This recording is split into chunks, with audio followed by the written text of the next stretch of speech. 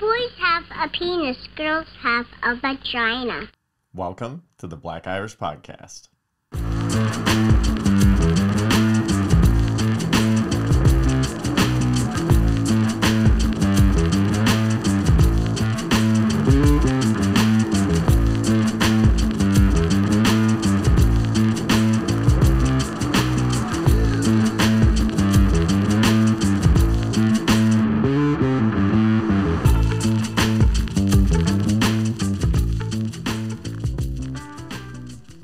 Hey there, and welcome to an all-new episode of Black Irish Podcast with myself, Brendan McCorkle. Mike could not be with us this week. He just found out that there's a dinosaur fetus in an egg somewhere that's millions of years old, so he has to reevaluate his entire life. So, that being said, I've got some stuff to get off my chest anyway, so now that I don't have a mic buffer to shut me down, here goes, people, strap in. I need to talk about my passive-aggressive 3-year-old. I think he's the most passive-aggressive 3-year-old that walks the earth. And let me tell you why. Look. Yesterday, we had come back from a long, fun week, long weekend, and as we're about to get in the bath, I notice his nails are a little long, so I'm like, dude, okay, we need to clip your nails before we get in the bath. Now, I had asked him if he had to go to the bathroom before we get in the bath. We always do that.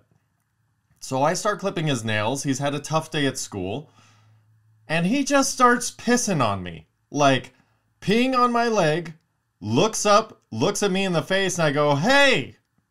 Then he stops and doesn't say a word, just like, that just happened, Dad. I'm like, okay, kid. I just asked you if you had to go to the bathroom. You said no. Now you're coming at me. You don't mind me clipping your nails, even though you don't like it. What's with the piss, kid? I don't know. You tell me if I deserve it. How about this? I will walk you through from last week's episode, the next day, the Thursday it came out, up until yesterday when he peed on me. You tell me if I deserve it or not, okay? So it started on Thursday evening. We were fortunate enough to go to Disney on Ice with some friends, and, you know, that's a fun time for everybody. I will say, right off the bat, though, the very first section of people they bring out is usually a nostalgia group, because we've been to Disney on Ice a few times now, and it's Aladdin. Fantastic. Everybody loves Aladdin. So the genie comes out to do a double Lutzy flip and eats it right on the ice. One of my favorite things in a Disney show is when people eat it and then they have to try and figure it out and get right back in the rhythm of the music. It's fantastic. It's like a horse pooping in a parade, like the very first front line. If all those horses poop, everybody tracks through that shit. So you want those initial horses, the front line, the army of the parade, to just start pooping everywhere. It makes so much fun for everybody. Anyway, moving on from there. I love seeing that kind of stuff. I love seeing that kind of stuff, the slip-ups. The genie was the only slip-up, though, which I will say made for me to be happy in the initial, and then everything else was a fantastic show. But, I don't know. That kind of stuff, I don't know how you recover from that instantly if you have to get right back into a program.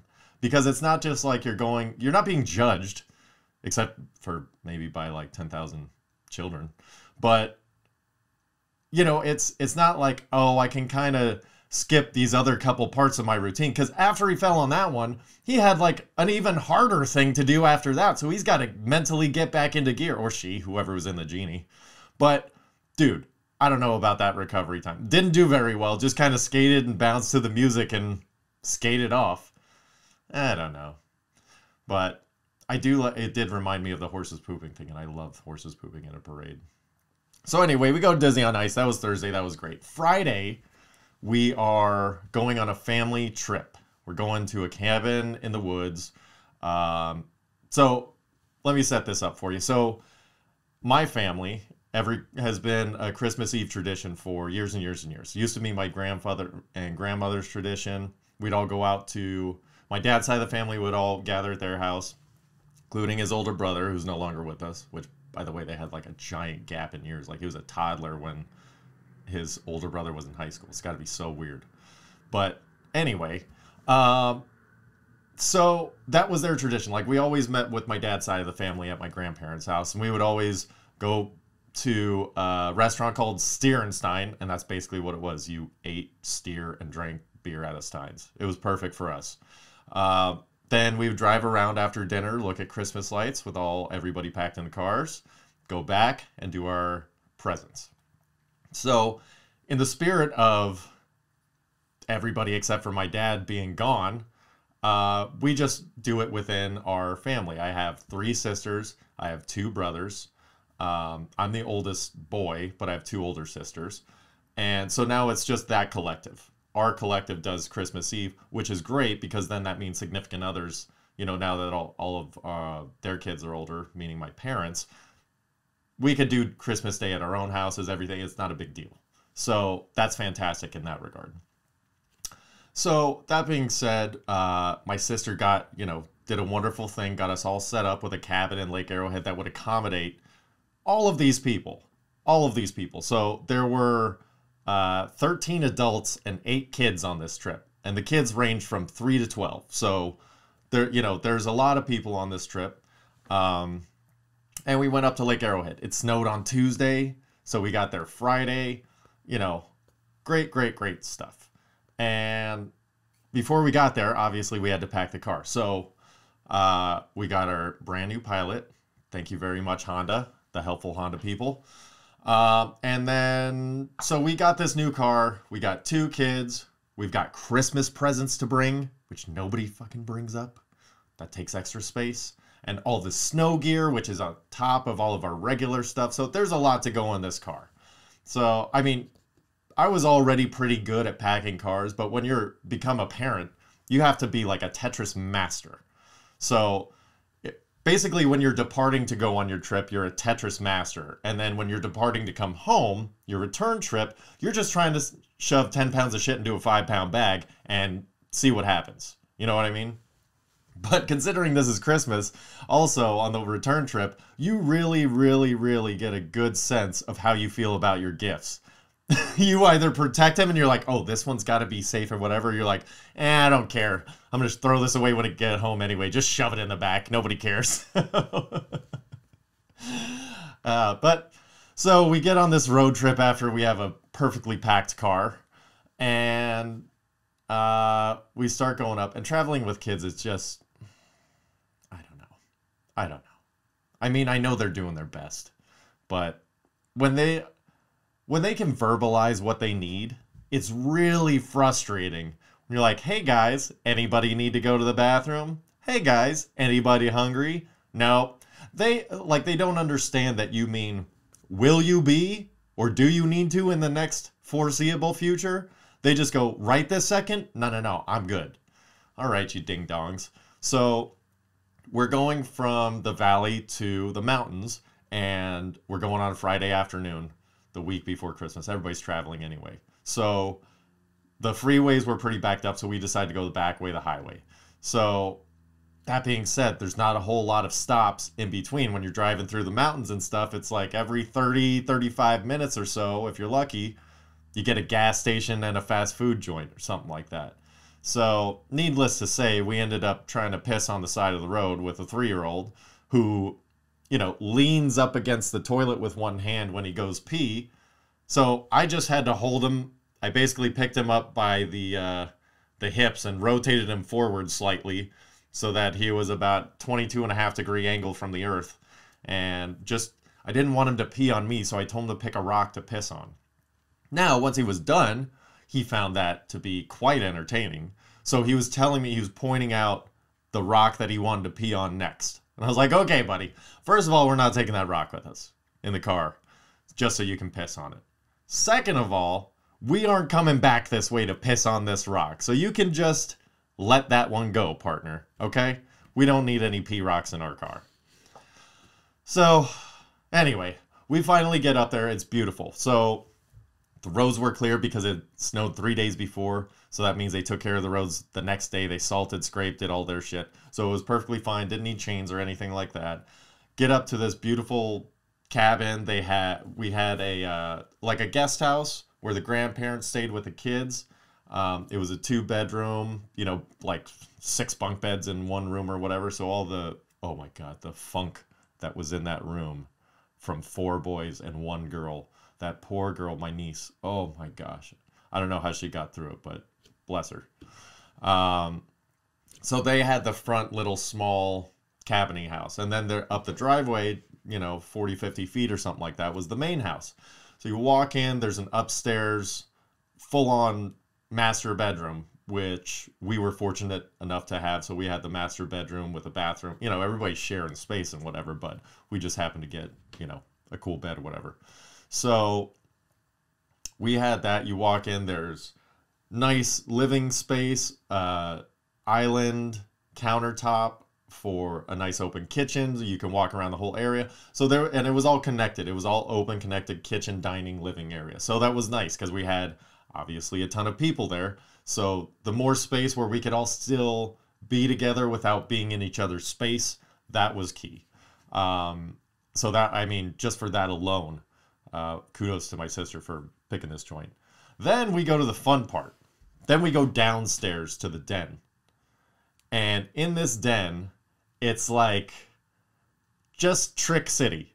Okay, like somebody put in a lot of thought into what they've always wanted and built their den. So it was wonderful for us. Walk down the stairs. There's a fireplace right off to the left-hand side. You walk in, everything's wood for the most part, but there's like exposed copper piping, there's levers and stuff instead of switches, so it's really cool. We walk in, fireplace is normal. They didn't do any trickery on the fireplace so you wouldn't blow the house up. Kudos to them. Right next to that was like an all-in-one Pac-Man Galaga machine. My family in particular has been raised on Galaga. Most people played Super Mario or Pac-Man. We played Galaga in my house. So that was a big like, oh, hell yeah. Let's see who gets the high score. That's for sure. So that being said, before I move on to this wonderful room, in the process of playing Galaga, the high score was 110,000 and change. So that means you got to get up to like level 14-ish, maybe 15, depending on your bonuses and challenging stages and whatnot. So that never got eclipsed. However, in the process of playing this game, my youngest brother was the one who was really locked into it. He was the one that was most trying to beat the high score. And he ended up getting like 3 of the top 5. He got the highest registered score out of all of us. Now, that being said, which was about 100 grand. He also had like a 99 and then like a 89 or something like that. I had like a 96, like a 94, and I did have 100,000 at one point. I was on level 13, and I had just lost like 2 guys in a row, like bam, bam, back to back, super pissed. I had the double airplanes on the bottom, the double rocket ships, whatever they are. I had one got lost, crapped up, and then I was still battling through the level. I had one, anybody knows the game, the blue and yellow bee that makes the circle. I had cleared the rest of the level. I had one extra person, and I have my one rocket ship. I'm trying to get this last bee. I forgot, in the chaos of my frustration, I forgot that the bee does a loop and comes back around. So it got my guy. It was one-on-one, the easiest thing to do, and I lost an extra guy for no reason on stage 13. I was pissed. So I pap the machine with an extra man and 100 grand, and it unplugs. Fucking high score gone, man. And I was on an absolute roll. And I'm pretty sure stage 14 is a challenging stage, so I would have had just free points in that stage. So who knows if I would have beat that high score. But anyway, that's just kind of how I operate. And you'll absolutely understand more when I get in further. So that was awesome. So then they had a foosball table, which was great. We didn't play, the kids played mostly on that, just because they were being so fucking aggressive with spinning the handles that it was just kind of like, you know what, if nobody's using foosball, nobody wants to hear foosball because you guys have ruined it, much as kids do. But anyway, so we did have a good time. Playing with the kids was great because then, you don't care how you play. So I was just practicing, passing, and doing silly stuff like that.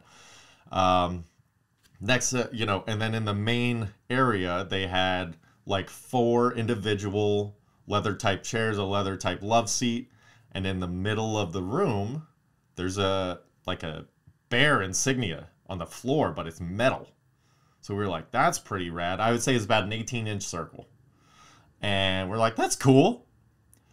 So then you walk over to a bar area. They have a nice wood bar, 3 bar stools. It's about a 12-foot bar. And then you can walk behind the bar, and it's a full bar area. Not stocked with booze, but full bar area. Sink, the little wet tray where you stick all of the booze bottles. Had everything. Beautiful, beautiful space. So then we're like, where are the light switches around this joint? We have no idea where anything is. So then we just start pulling and tugging shit.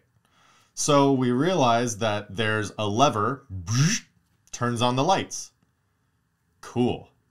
All right. Then we're like, okay, that was the lights. What does all this other stuff do? So then we figure out that you walk over to the bar, you hit air compressor switch, it almost looks like you're going to fry a tart in Texas. Like, and then just this teleportable comes out of the floor, and it's perfect. It's right in the middle of the 4 chairs and the love seat, right in the middle of the room. So it just pops up out of nowhere. We ended up putting that thing up and down like kids are downstairs having a dance party. Boom, teleportable down. If hey, we had people are eating, we're hanging out down here, somebody needs to put their drinks, teleportable up. It was awesome. Then you go into this bathroom, which was super weird. It was awesome. It had everything was exposed, the copper piping, all that kind of stuff. Really well done. And then it was the light switch was on a chain. The flushing valve was actually an on-off ball valve for a 3/4 inch pipe. It was pretty slick. Well done. They had their own little wine cellar that was locked up. Good. They had a humidor with, bitchin' humidor cigars that was all locked up. It was really nice. And then, so we're like, damn, this is cool. We're like, oh shit, balcony, hot tub. That's kind of cool. The juxtaposition, the hot and the cold, the snow and being in a hot tub. Awesome. So then there's a bookshelf right by where the humidor is. We're going to put a small Christmas tree downstairs, special ornaments and stuff. Obviously, everybody's touching everything. Pull the second book. Secret passageway, my friends. I kid you not. There was a passageway, secret passageway, from the downstairs den in the main house out to the guest house. So that's how the kids just went back and forth for the most part, was using this secret tunnel. It was really, really rad joint. It was just, it was awesome. It was awesome. The things that I didn't like about this house, I will tell you, the thumb turn locks on all the handles, they didn't all go the same direction. That's a pet peeve of mine. It just, they should all turn the same way. Lock is left, unlock is right, or vice versa. I don't care. Pick a side and go with it. You know what I mean? Anyway, I also don't like it when the toilet paper's upside down. I'll fix it. Because that's what it is. It's wrong, so I'll fix it. Because if it's upside down, when you pull from the back, it's just going to keep rolling out. That's not how it's meant to be. I get some people like it because it comes towards you like a little ATM machine, toilet paper ATM machine. But anyway, I digress. I also I don't know. I need toggle switches in my house too for the lights. Because I like to turn off my lights with karate hand chops, pew, pew, pew, when I'm going in and out of a room.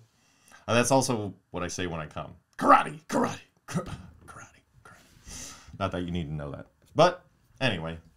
So then we get there. Everybody's there. Ha, ha, ha. This is a great time. Everybody's hugging, laughing, whatever they're doing. Tickling. I don't know. So we all get there and we're all just trying to get established. And then we're like, oh, shit. We got to feed everybody. And it's 6 o'clock.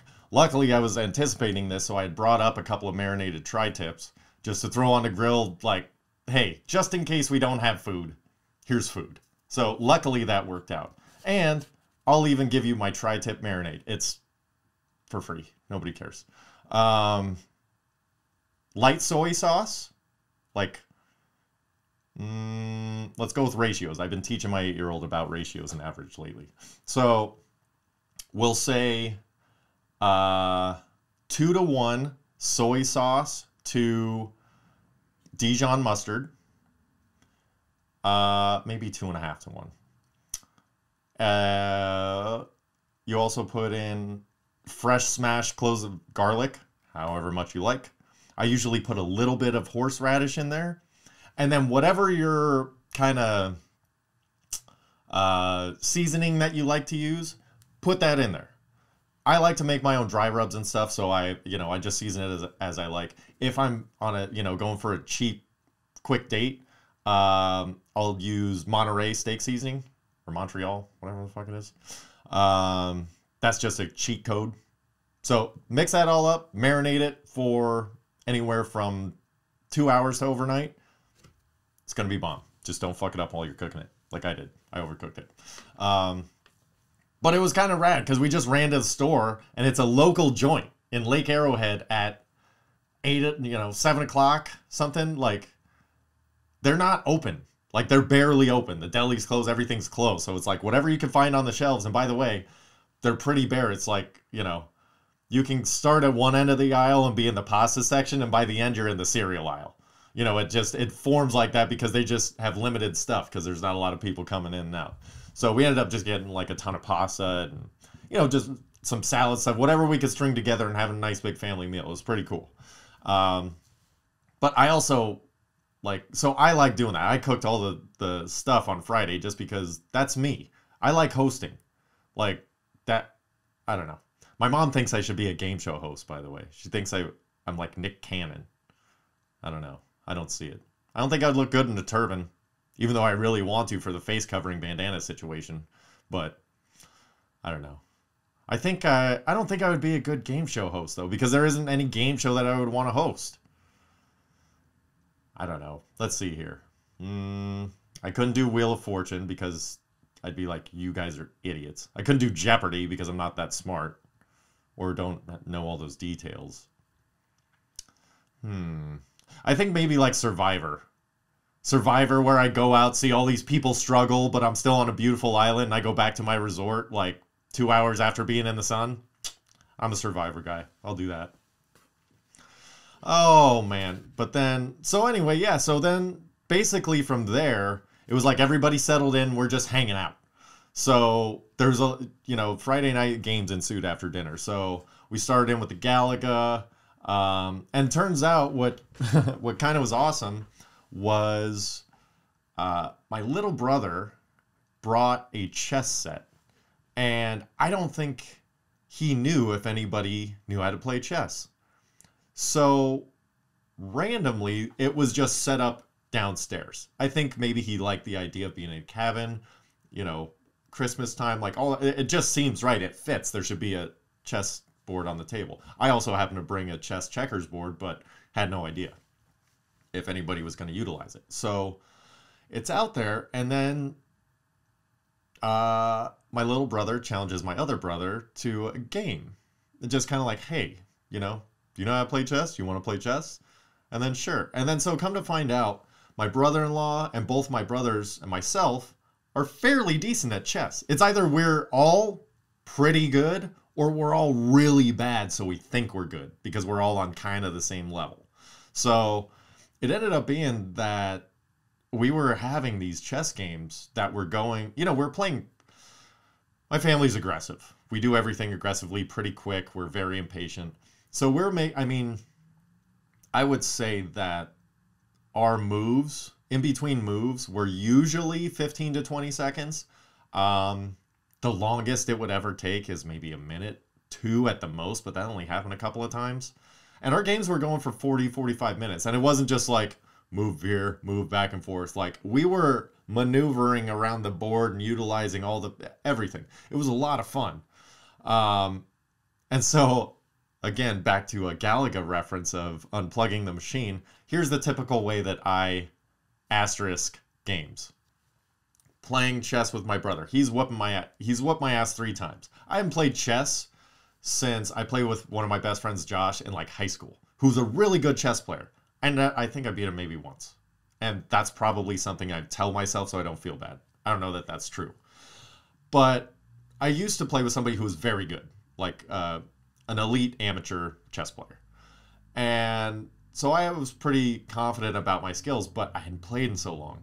And my brother, who I guess plays fairly regularly online, you know, he was the cream of the crop. He was the guy to beat. He had beat me 3 times in a row. All competitive games, all more competitive as they went along. And then the 4th game that we played, which ended up being our last game, but which we didn't know at the time. But I'm like, I can't let this cocksucker walk out of here with a victory with all victories over me. I can't get skunked. So we sit down to play another game. And I made a move that I shouldn't have made. It was a stupid move. I don't usually do takebacks. Like, I had made dumb moves that was like obvious, like, why would you do that? And, you know, him being courteous, he's like, dude, you want to take that back? I'm like, nope, I made the move. Let's play it out. I have all these other pieces. I don't need that one. You know, like, it was my mistake. We'll keep playing. That's how it goes. So this time it was something where the game would have ended. I moved my queen into a certain space where if he kills the queen, it puts me in checkmate. It was just like, I forgot to make, I was so excited about the move I was making with the queen that I didn't make the move I was supposed to make before it, moving the bishop out of the way to clear the space. So anyway, so he goes, listen, you got to take that back, otherwise the game's over. And we were having probably the most competitive game that we had had. Lots of ups and downs back and forth, and it's about halfway through. So technically he wins, I take it back, and then I end up beating him. So that's kind of how my way of winning tends to shake out. It's like, well, technically you were the better man, but the stats don't lie. And I'm totally cool with that, because usually when I'm going into something, I just want to do it for me. I want to have the most fun. I want to challenge myself to see how good I am. So the wins and losses at the end of the day, I know if I won. I know if I lost. And I lost 4 games. We called it 3.5. So we called it a half victory. We're splitting that one. But that was a ton of fun, you know. And we're sitting there and we're just trying to think up games or whatever. One game that I would say you should never play with your family is Spin the Bottle. That is like the Russian roulette of family gatherings, people. Stay away. Actually, I'll tell you what. The only way I'd be okay with Spin the Bottle in a family gathering is if it was for open hand slaps. I'm all about that game. Let's play that game tomorrow. Get to everybody in the house and it's like, listen, if it's your family, it's the same thing as actual Spin the Bottle. If you think about it, open hand slaps, okay? So listen, you don't know what you're going to get. Is it going to be like a quick little, oh, that wasn't too bad? Or is it going to be like somebody's coming in for it? Because listen, if it's open hand slaps against your family members, if you got no beef with a family member, you never wanted to hit them, you just give them a little toot, a little tappy, and they know how much you love them. But if it's somebody that you've had issues with and you love them, but sometimes when you hug them, you want to squeeze them, you give them the open palm that you've been waiting for. The ones where they had those slap contests and they like hold on to a bar like they're about to arm wrestle, but that's just to stabilize so they can really throw out their shoulder while they're trying to slap the taste out of somebody's mouth. You could do that too. Or even better, if it lands on one of their significant others, you get to choose as the spinner if you want to kiss them or if you want to hit them. Because you're not related, hopefully. I like that idea too. May need to implement that one. I don't know. But, you know, it's fun to see all these kooks together. My sister and her family couldn't make it from Arizona, or I think they're in Arizona. I don't remember anymore. But, you know, it's kind of fun to see everybody. And, you know, I will say this about my family. We're fucked up, but we were never dysfunctional. We always functioned as a fucked up family, because as individuals, we all have our own shit, but collectively we always brought it together. So, you know, I don't know. I take everything that I have and everybody that's been a part of my life. And I really, really do enjoy all the weird shit, man. I really do. And I'm not afraid to celebrate it. Now, there's a lot of people that don't like the way I celebrate it. That's fine. Don't listen. There's a lot of people that think it's wild the way I celebrate. Fucking tune in, man. We're right here. I'm not going anywhere. But anyway, moving back on. I will say, I'll say this. So we had eaten the tri-tip and everything. I had a nice little piece of tri-tip in my tooth while we were trying to figure out, a game to play or something like that. And I just reached in with my finger and I picked it out on the very first try. That's like, that never, ever happens. It's kind of like winning on a scratcher. It's like, yeah, it wasn't the best decision to start with, how this got to be. But I ended up with a victory, so I'm totally fine. Like, I probably shouldn't have eaten that extra tri-tip. I probably shouldn't have bought this stupid scratcher. But hey, it worked out this time. I don't know. I will say, going on a trip in the woods, even if you have a cabin, my hygiene definitely took a back seat this weekend. I don't think I was the worst by any means, but definitely it took a back seat. Like, there's a upstairs shower in our room that, I went outside to go burn down some trees and then came inside and the knob for the temperature was broken. So there is the contraptions in this house. So it was awesome, but it was also kind of oldie stuff, so it was like it had a rain shower function, kind of worked. It had like the 6 jet shooter things that were all soap scummed over. So like 3 random water things would hit you with not enough pressure to get any soap off you. And then they had like a hand, wand that had no pressure at all. So the problem is this place was awesome because it had an Insta-Hot. For those of you that don't know what an Insta-Hot is, it means it takes regular temperature water, instantly heats it up. It's electronic. You have to do this whole thing. So it's not as easy as it sounds, but cabin in the woods, very, very convenient. Problem is the temperature gauge was stuck on like 187,000 degrees. So, dude, I got half my eyes open. I'm trying to do this thing while I had already put on hand soap because we forgot to get fucking soap at the store. So somebody was running out, but I'm already getting in the shower. So I get this hand pump soap from the sink. I'm doing my pits. I'm like, what is necessary here? Couldn't get it, so I'm like, screw this. Get a towel, go downstairs. It's all family for the most part. I'm like, hey, getting in the shower. Sorry, guys. Getting that shower, totally fine. So I was like, all right. If that was my first shower situation, like, let's just see how many showers we need to have. You know what I'm saying? But there's also like, we didn't have our standard stuff. We didn't have a ton of tissues lying around, even though I bought a box of 12 and didn't bring them. Just forgot. But it's like, kids walking around, boogers. I don't care. If I don't have a tissue, that booger is going directly on your clothing. You're the most filthy animal here anyway. So, yeah, you're fine. I'm going to wash it anyway. I actually wiped my nose on the inside of my sweatshirt too. I didn't think I was ever going to do that again in my life. But I was outside on the balcony smoking, and I was like, oh, we got a drippy. What do I do here? I'm like, well, I ain't going back inside just for a paper towel. Screw it. Flip the inside. Psh, here we go. Sorry for the nip slip. And then you move on. But here's the thing. You can't do that with a regular shirt. It'll show through. You're disgusting. You're a disgusting human. Everybody knows what that little streak is. You didn't spill anything. That's snot. You're gross. And you can't do it with like a coat, like sleeves, because then you wipe it across and then you're that kid that has snot connected from his nose to his ear like an Indian jewelry chain or some stupid shit. I don't know. By the way, how long do you think it was until that kid felt a boob? Or a nutsack. I don't know, depending on the person. I don't know. Which, by the way, can we get into this whole pronouns thing a little bit? Let me give you my personal little soliloquy on these pronouns here. I'm all about using correct pronouns. All about it. Some people say we have too many already. I think we don't have enough.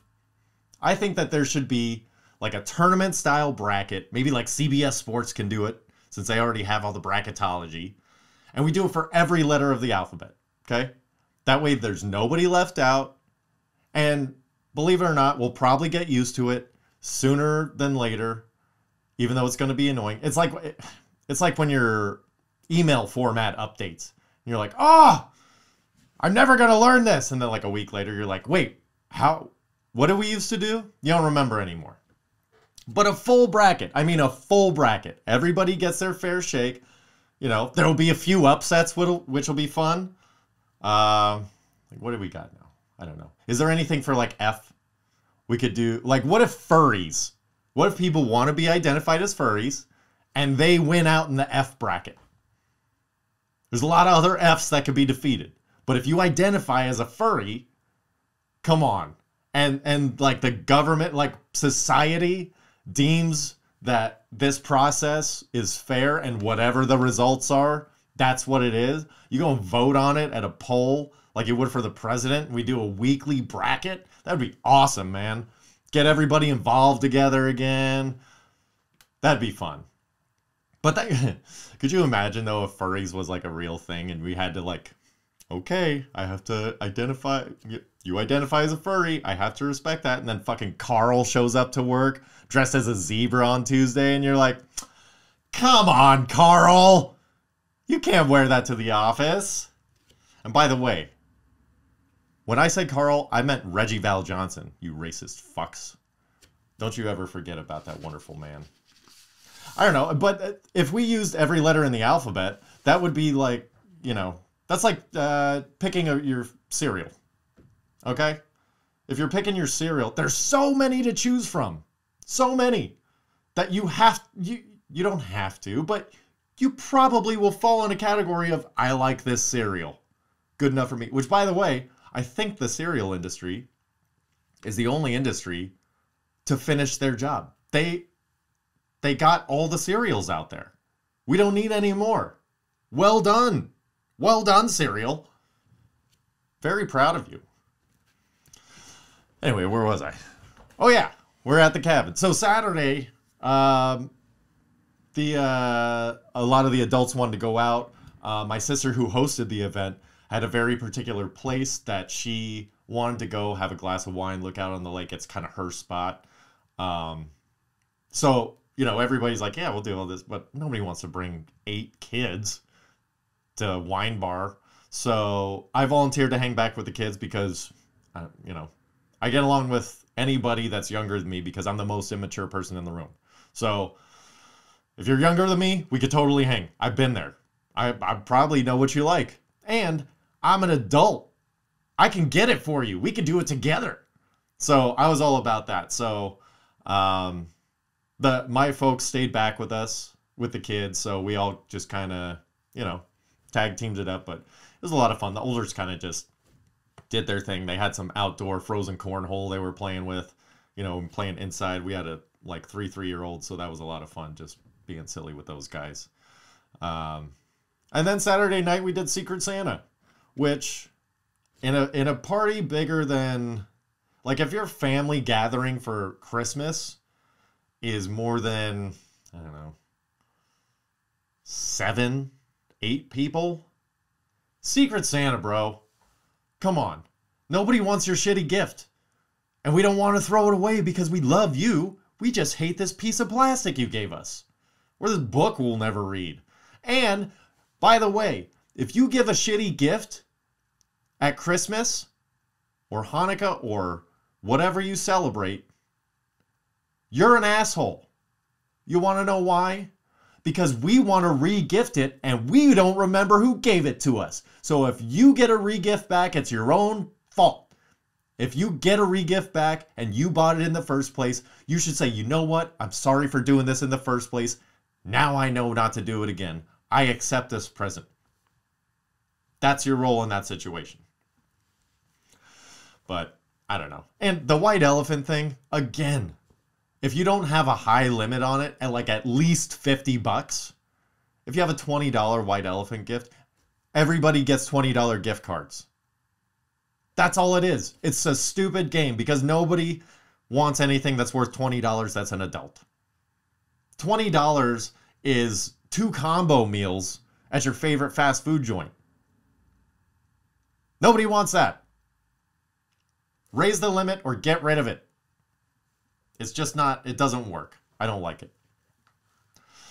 So then the last kind of fun thing we did is my family's also very big on Dolly Parton and Kenny Rogers' Christmas album. I think it's Once Upon a Christmas. It's a fantastic Christmas album. It just really is. I like it.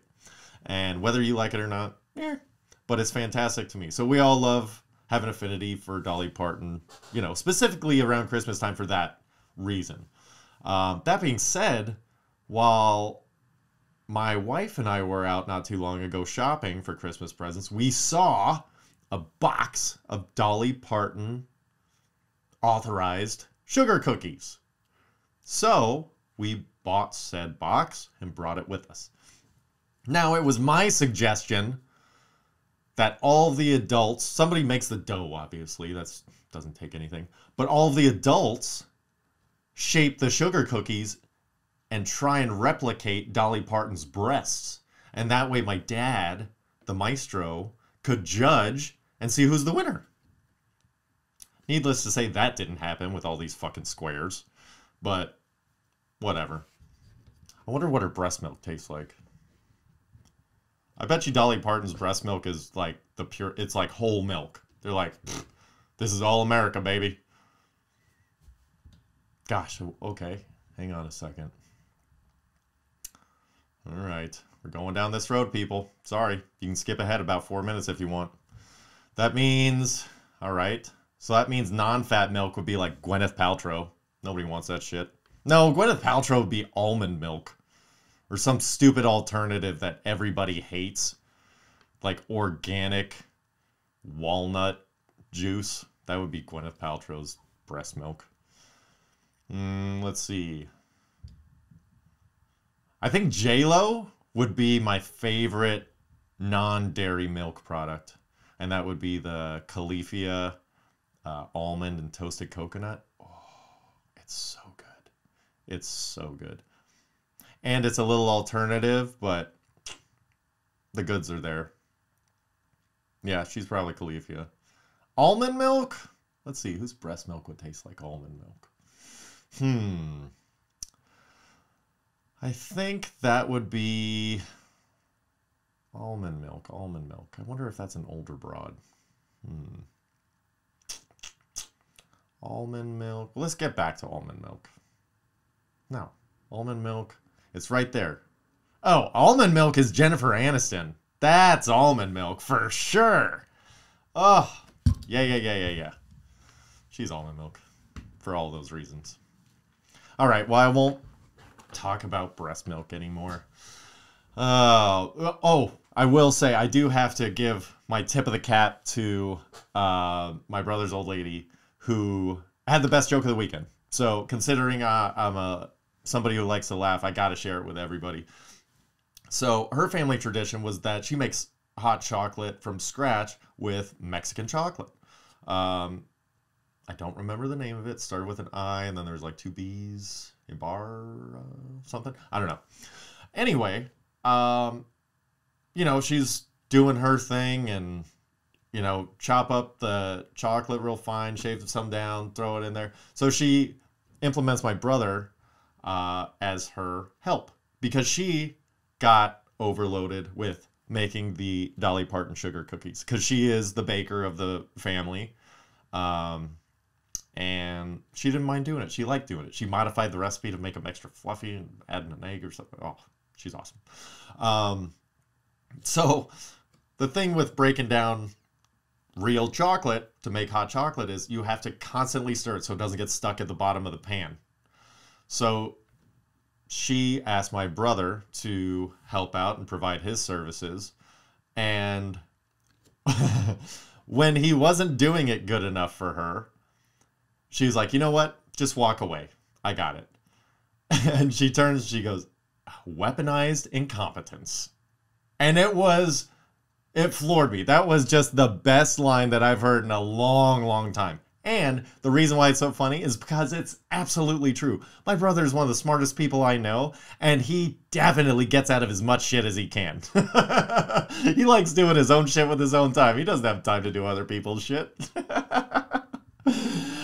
Which he's always willing to help, but you're going to get his level of service, you know? It's fucking awesome. It's hilarious. You give him a hammer, and that guy will run circles around you. But you get him in the kitchen, he's like, meh. And yes, I had to look up incompetence when I went to spell it. So, why do they always make the hard words the ones hard to spell? Fuck you, it's already hard enough, English. God, people are dicks. Anyway. Oh, let's move on to the real world, not this other world of mine. So, in sports, the NFL COVID protocols are kind of crazy all over the place right now. There's these big outbreaks, and the NHL has just said, we're going to suspend the season. They're like, fuck you guys. They've always been on the cautionary side of it, and I don't think they get enough credit for that. Because, like, the NHL was always like, we're not putting our players in harm's way. They're like, we can play, we'll figure out this season. It's not worth our athletes. So I really appreciate the fact that they do that. Now, they also don't make as much money as the NFL, so they can do that. I understand that too. The NFL makes so much money. They're above the law. That's just how it is. Because, okay, here's how it goes.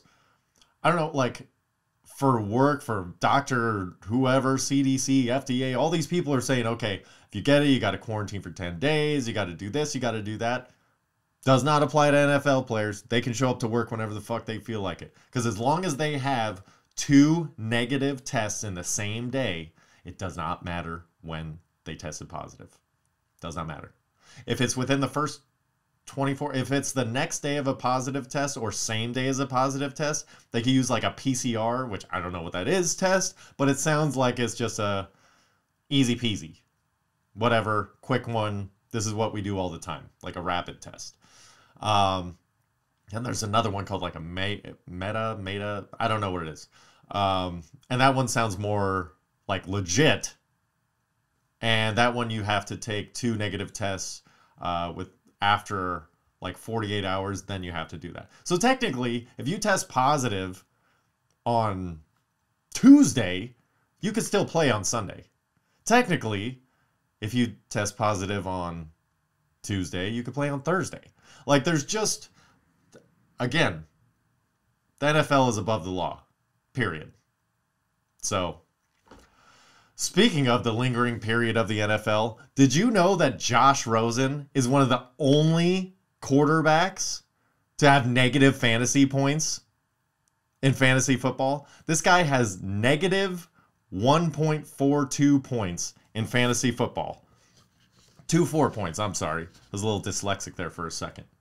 He has 19 yards passing and 2 interceptions. Way to go, Joshy Poo. You're really killing it out there. So, anyway, since we're speaking on that, I'll tell you about my fantasy football triumphs. I had in the league that Dax Dingleberries is dead. I'm rocking the 1 seed still. I just cruised past my bye week. I play my brother, the shit talker, who kicked my ass in chess all over the Lake Arrowhead. And then my father-in-law has a bye week for the first time ever. And he's playing his old number 2, his right-hand man, before he retired, who has also, I don't think, made it this far in the playoffs before. Maybe he has, but not to the title game for sure. So it's kind of cool the way that the matchups went. So I'm planning on destroying my brother this week because he loves the Raiders, so he has a bunch of Raiders on his team. So that's kind of a gimme unless Josh Jacobs needs another child support payment and scores 3 touchdowns. And then in my other league, I took down, I handled my business. Even though I don't like the way the playoffs were structured in this one. It's a 10-team league and the top 8 teams made it. It was kind of fucking garbage, but whatever. So I got second place. I had second place, so I should have had a bye week, but I ended up taking down, my first opponent. And then now I'm going up against the commish. So, sorry, commish, I got to take you down this week. But that being said, I plan on winning all my fantasy football bets this week. Matt Stafford bet. Oh, it's going to be so great when Mike's back next week and I get to rub in his face. Matt Stafford's at 4,142 yards on the season, passing yards. Our bet was for 4,500 yards over-under. I took the over. I said 5,000 at the beginning of this bet, and he said he won't even get 4. So I said, let's meet in the middle at 4,500. So when I win this bet, because he's only 358 yards away, Mike, who has never stuck a Q-tip in his ear in his entire life, because the doctor said don't put anything in there bigger than your elbow, will get his ears professionally cleaned out. I can't wait to see this mountain of gunk come out of his face. Like, I might have to fly across the country to be there to see what happens. And I hope that Matty Stafford nails it this week, has a big 359-yard game just to right in your face, Mike. Show you what's up. Probably going to win MVP if the Rams do anything in the playoffs. And move on with my day. Because I already got his fantasy football name. Now I'm going to start attacking his actual body. The next is your mind, Mike. I'm going to take over your brain. Don't lose any more bets to me. Although, you're playing a losing game. Because I don't usually gamble on shit that I don't feel pretty confident in. Unless it has to do with sports. That, I tend to just throw my money to the wolves on that one. Especially on player props. Like, gosh, these player props. They're so much fun to bet. Because you could bet them for $1 to win, 60 if you want. But that way, if you don't really have a rooting interest in the game or you don't like the teams or the spread. For me, if I don't like betting on a game, it's usually because of the spread or the over-under. Like, my odds aren't good on the money line, or like, I'm like 6 points. That's kind of I don't really like the line. I'll go to the player props because I still like watching the game, making the bets. I'll pick a couple people, go bing, bing, bing. This many rebounds, that many pass attempts, whatever sport it is, whatever player I feel like watching. The problem with these player props is it's so easy to click 1 extra rebound, 10 extra yards passing, anything like that, because it exponentially increases the value of your bet. So, because it's harder, but it's so easy if you're in your mind are saying, all right, Tyrese Halliburton's, if he goes crazy, he can maybe get like 7 boards tonight. Crazy. And then you're like, all right, 7 boards. Dude, 10-1 just for rebounds? Yeah, I could do that. And then you go click 8 and you go, wait, 18-1 now. Ooh, what's 1 more rebound? That's a lot. There's a lot that needs to go on for one person to get 1 more rebound. Already when you already projected them to have a killer game that they're not supposed to have. You know what I mean? So be careful with those player props. That's my advice to you. So I'll let you know what I'm watching. So what I'm watching is Swagger. Just finished Swagger season 1. It was awesome. It's a good show for young adults, especially if they like sports. It's just easier because it is sports basketball related. But I'd even recommend it to adults with, teenage kids, tween-age kids, something like that. Like, it just has a good message. It has a good story. It's not soft by any means. It's not soft. But it's also not super harsh. It kind of blatantly shows you certain situations. So, especially in the Black community, especially in youth sports. Like, there's so many different angles it tackles. It's really, really well done. I definitely recommend that, like I said. I did have a holiday movie month. Oh my. I'm just going to burn through some stuff here and let you know the quick and dirty on it. So, listen. By the way, Netflix, fuck you. Fuck you guys. All the way hard, because in their quote-unquote holiday section or Christmas, whatever, all it needs to be a holiday or Christmas movie is if there's a Christmas tree in any room at any point in the movie. If they flash past it, that's it. Like, it's just insane.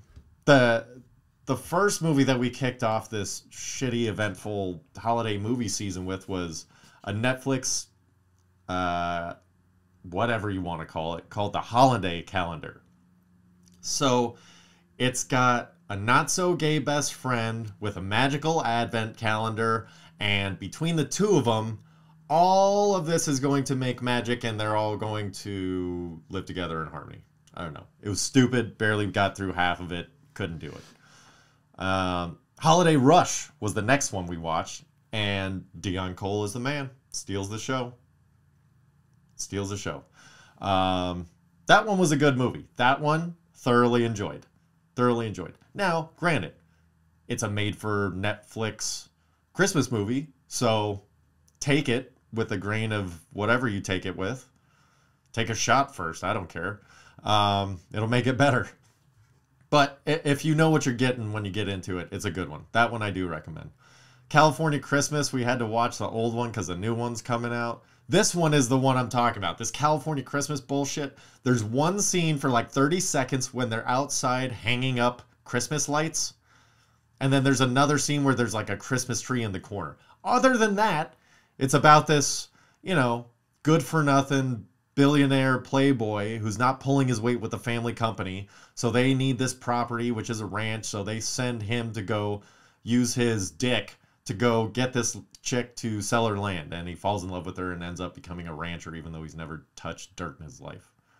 So, you know how I feel about that one.